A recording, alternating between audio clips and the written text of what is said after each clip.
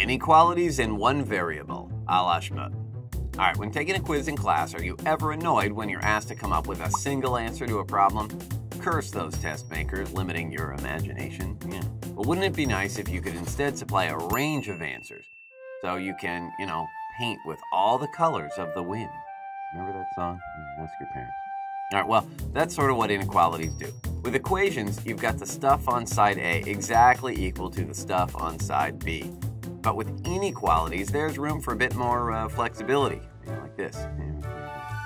If you have a strict inequality, one of these guys, right here, then the value of one side will be everything higher, or lower, than the other. Yeah, like this, and this, and this. If, on the other hand, you have a less than or equal to, or greater than or equal to symbol, your solution would still be a range, but it would include the given value. For example, if a plus 1 is greater than 3, then a is the range of all values that, when added to 1, outputs a value greater than, but not including 3. All right, we'll turn that sucker into a greater than or equal to symbol, and now you can include b. You'll be so thrilled.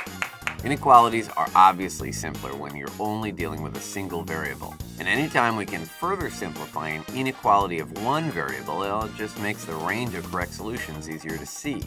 Unfortunately, when asked to solve an inequality problem on a test, you'll still probably be asked for just a single answer. And yeah, Big Brother is alive and well. What did the buffalo say to his son as he left for school? Bye, son.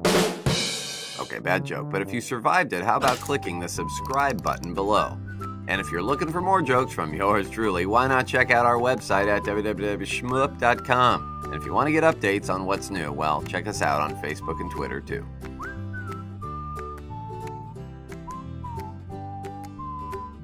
Please check our Facebook and Twitter pages, please.